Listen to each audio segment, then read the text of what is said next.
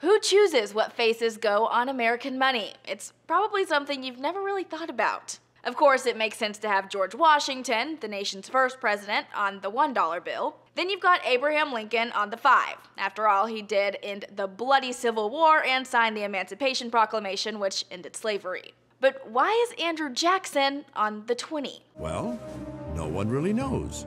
So maybe it's time to switch it up? At least that's the aim of the organization Women on 20s. The Washington Post talked to the organization's executive director, who said Andrew Jackson would be rolling in his grave to know that every day the ATM spits out bills with his face on it.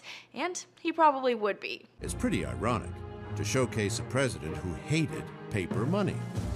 Andrew Jackson tried to get rid of paper as he trusted only the hard stuff, gold and silver.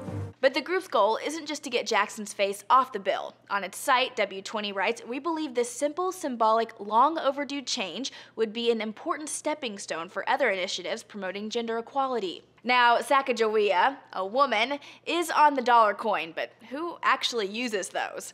Anyway, the point is no woman has ever been featured on paper money. The group has provided a list of 15 possible candidates, some of which include Susan B. Anthony, Harriet Tubman, Eleanor Roosevelt, and Rosa Parks. The idea has at least one legitimate backer. A young girl wrote to ask me, why aren't there any women on our currency? And then she gave me a long list of possible women to put on our dollar bills and quarters and stuff, which I thought was a pretty good idea. But why choose Andrew Jackson to kick to the curb other than his supposed hatred for paper money?